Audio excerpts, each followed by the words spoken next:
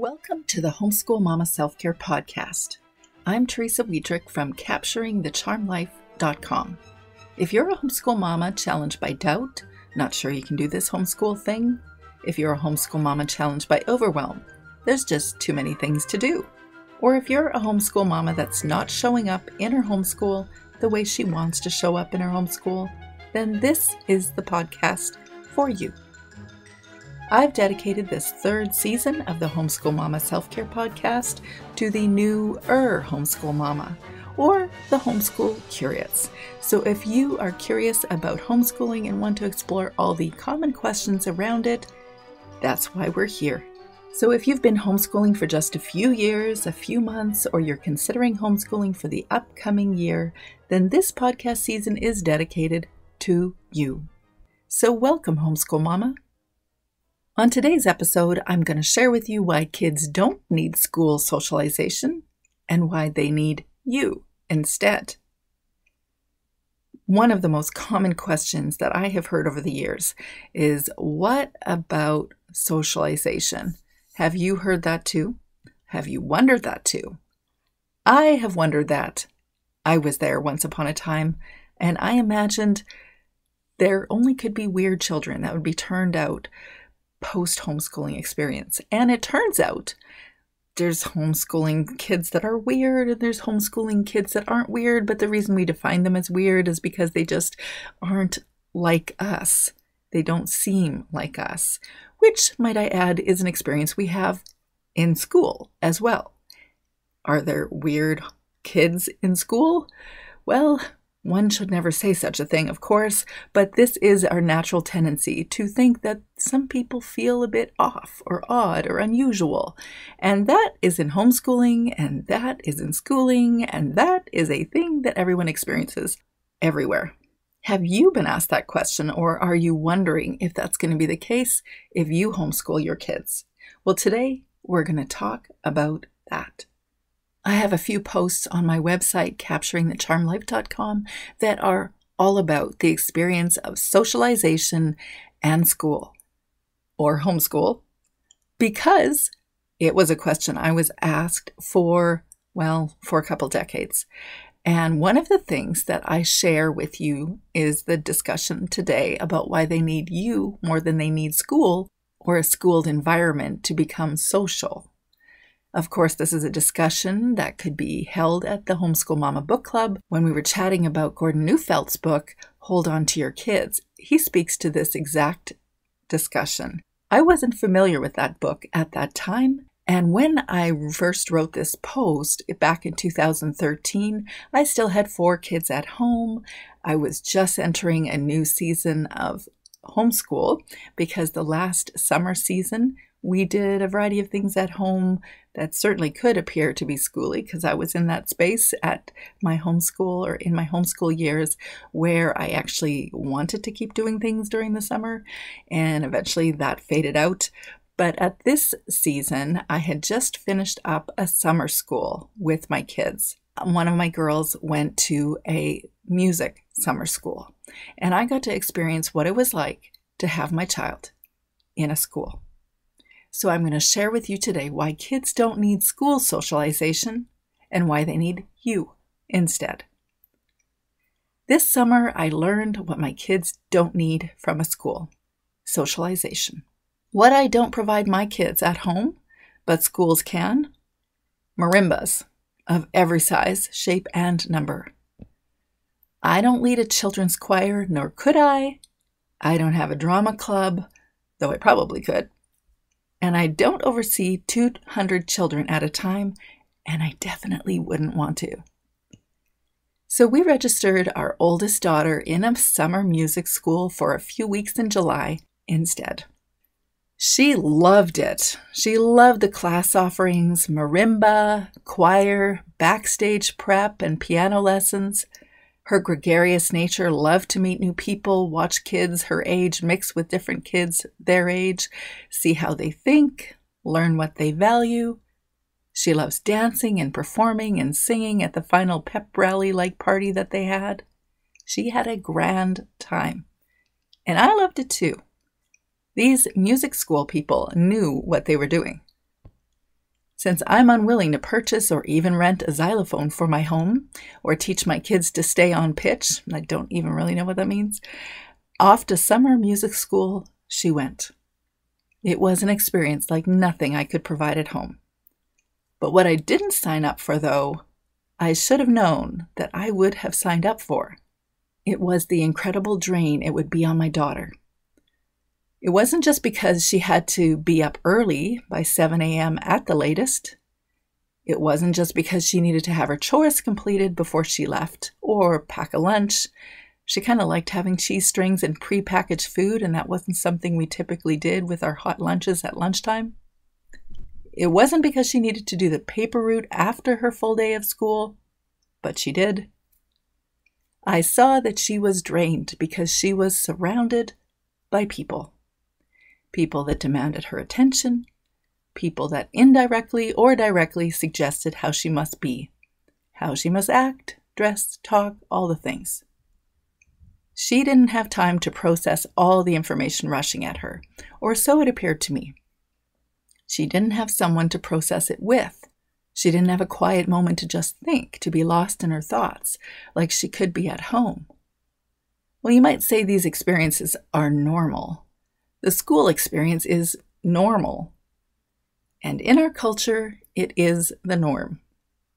Most people go to school. I did it myself for 12 years, plus 6 years of post-secondary school. But normal doesn't mean healthy. Nope, I'm not convinced. There's a book by Gordon Neufeld, Hold On to Your Kids. He discusses the concepts around attachment theory.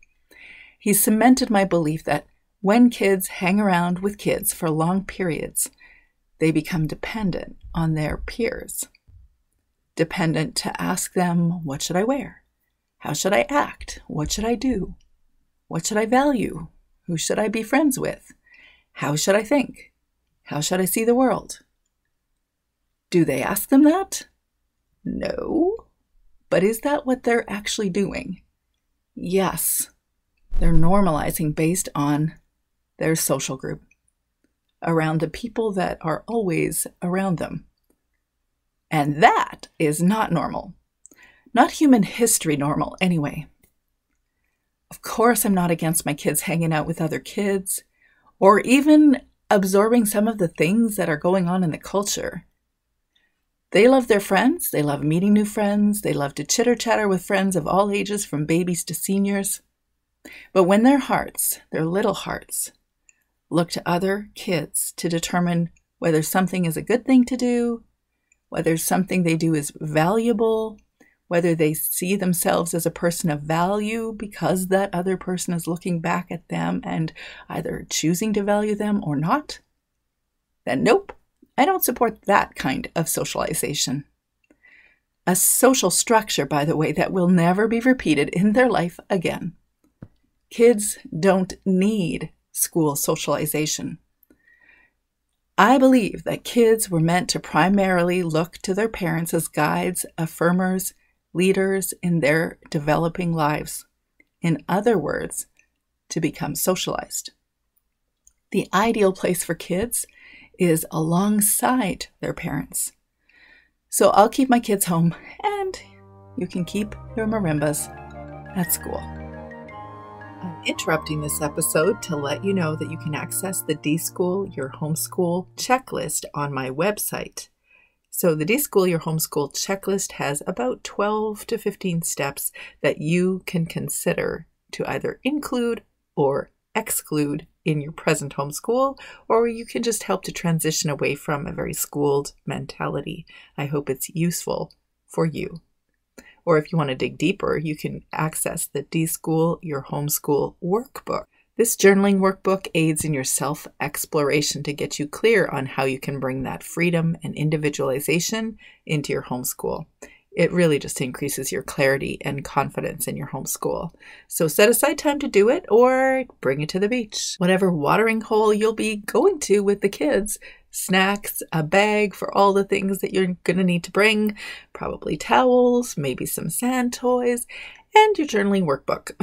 My intention is to give you a self-coaching tool that you can use for yourself. You're going to answer a few questions to assess how you've been experiencing your homeschool, then decide what's getting in your way, what you really think is important for your homeschool. You're going to determine the areas you'd like to explore more and practically implement whatever you need. Assume that you'll need a few minutes. So assume that maybe the kids are playing in the sand, you've already given them a few snacks, and you're sitting under the big old umbrella enjoying this workbook. Our homeschool goal is not to find a comfy box for a homeschool, but rather to create an education or an atmosphere that's conducive to growth and expansion for our specific kids. And how to do that? Well, there's no easy formula because there is no one-size-fits-all education because there's no one-size-fits-all kid, which makes this whole homeschool thing highly individualized. But you know what gets in our way? You probably already know. Often our preconceived notions about what we think we need in order to create that home education, often our preconceived notions about what we think an education is anyway, and also preconceived notions about what other people think an education is, because we're listening to them too. So let's unpack that all, get clear on what you really think, determine how you want your homeschool to reflect your real homeschool kids, and let's deschool your homeschool. You can find that at capturingthecharmedlife.com. Now back to the episode. And as a side note, I'll declare it, I have come to understand since 2013, my kids were little at the time. My oldest probably about 11 or 12, 13, somewhere in there. They also individuate, another Gordon Neufeld term from the book, Hold On to Your Kids. They individuate, which means they grow up. They don't always want to see everything through my eyes or see the world through the construct of just our immediate family. And though I was terribly uncomfortable with that notion in the beginning years, I realized that is what they do when they get to be teenagers and they want to branch out a bit more. So their exposure to other social dynamics is something I'm comfortable with. They get to expand their vision on the world and how they understand the world beyond me, but I am the anchor.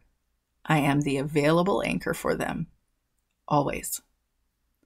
You can check on my Capturing the Charmed Life website. You'll see that I write about socialization in a few different ways. So if you're interested, I have a discussion on the 9 ways homeschool socialization can be quantified based on a research study.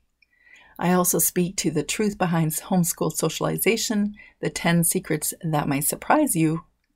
If you're new to homeschool, what about homeschool socialization? Do you need to take care of homeschool mama's socialization? There's an element of socialization nobody seems to talk about, but I think is extremely relevant. Because where are we bringing our children to? We're bringing them to all sorts of youth groups or music lessons or sports lessons or music schools or you name it. I feel like I've done all of it, but some form of forest school, co-op, you name it, all week long, we're bringing our kids to do social events. Very few of us don't do anything. We bring our kids to all these events, and often we wait in the car. So what about mama's socialization? I'd love to hear more from you if you have thoughts or questions about the episode or about our topic. I'd love to hear from you.